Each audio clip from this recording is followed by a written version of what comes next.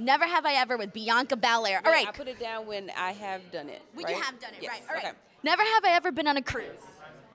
Honeymoon. Oh, okay. Pretended to be sick to get out of school. Oh, second grade, I missed a lot of days. Cried at school.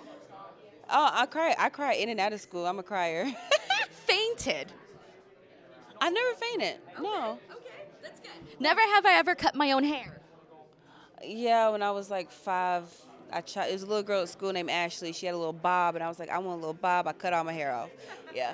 Never have I ever lied to get out of plans with friends. Yeah, sometimes I make plans and I'm very like extroverted, and then when I go home, I'm like, nah. You're like, why did I do that? Broken someone's heart.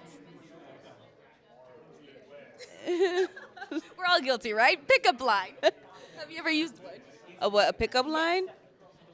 Oh, no, but actually my husband, I did go after him. Oh, yes, that's the way to do it. I was like, can I buy you a drink? And I had never bought a guy a drink before. I love that. Hell yeah. It worked. It did. You landed him, exactly. All right, here we go. 2 more. Never have I ever wanted to go skydiving. I used to want to go skydiving, then I turned 30, and I was like, absolutely not. And last one, never have I ever broken a promise. I've broken a promise. I'm human. Hey, you got almost all your fingers down. You only left, what, 2? Oh, actually. Or was it just the one? Maybe. Yeah, just the one. I left 2. Let's say 2. She's jet lagged, guys. We feel it. Bianca, as always, thank you so much. We'll catch you guys on the next one.